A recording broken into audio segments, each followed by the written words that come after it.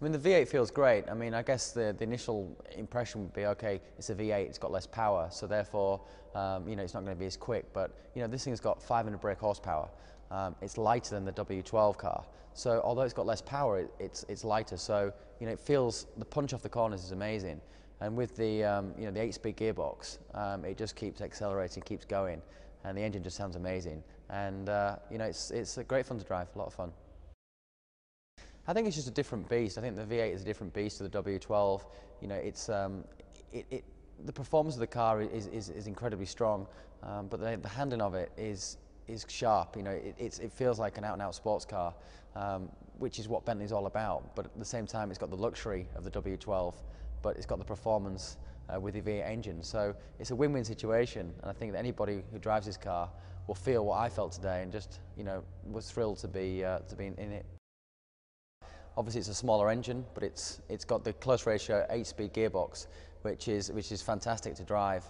You know, really responsive, and it's certainly not lacking power. With 500 brake horsepower, there's plenty enough power there to have a lot of fun.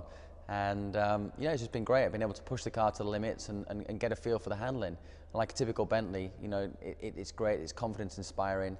You know, you want to push it to the limit, and the car just wants to take more. So it's been great fun. I really enjoyed my time here today.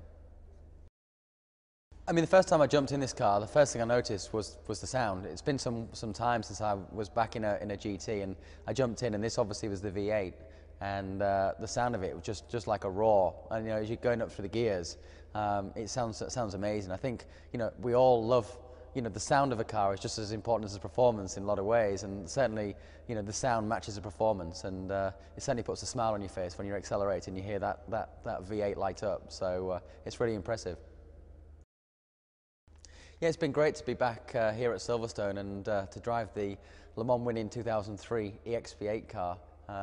Every time I see that car, it brings back such great memories of driving at Le Mans and being back with the Bentley family.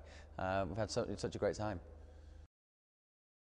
Well, this year I obviously want to return to the American Le Mans Series, the championship that I won last season, and try and defend my title.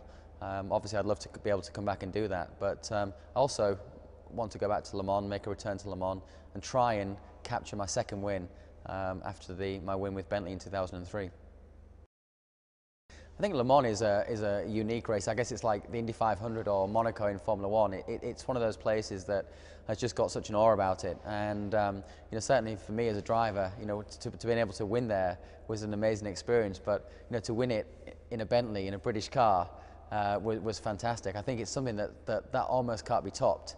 But it's a race that, you know, I would love to go back and be able to try and win again, and that's certainly what I'm aiming for this year.